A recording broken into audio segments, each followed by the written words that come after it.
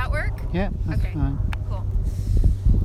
All right, so we're standing in the monastic site at Nendrum, which is situated in Strangford Loch. It's actually on an island. This was a monastic site that predated Bangor by about 100 years. It would have been contemporary with Patrick. Was founded by a guy called Mahi. And this would have been the sundial that would have called them to prayer. And this is the church at the very centre of the site. So what Frederick was explaining to me is that this sundial, the way that they told time was actually by their call to prayer. So their hours were situated around the time of their prayers.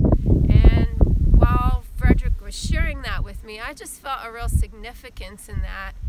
Today, this is still standing, this sundial is still standing from the 400s, so long ago, and I believe it's even just standing as a witness to what God is speaking prophetically in this hour with the times and seasons, and that time coming into the alignment of God's timetables, and just even standing here on this site with the witness of the sundial that speaks of the community of the Abbey and the house of prayer that they lived out of, that it was centered around the time of the call to prayer. And so even now, I just believe that God is building once again that life and that community orientation. He said, "My house shall be called a house of prayer for all nations."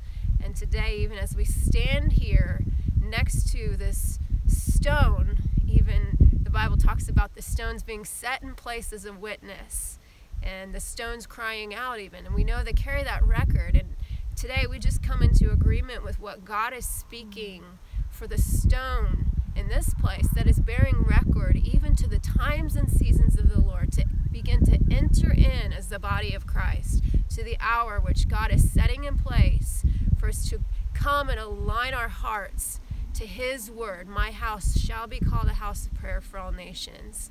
And here at the Abbey, Abbey meaning Father's house, we just come into agreement that the Lord in this day is establishing His house and the house of David as well. So, yeah. Amen. Amen.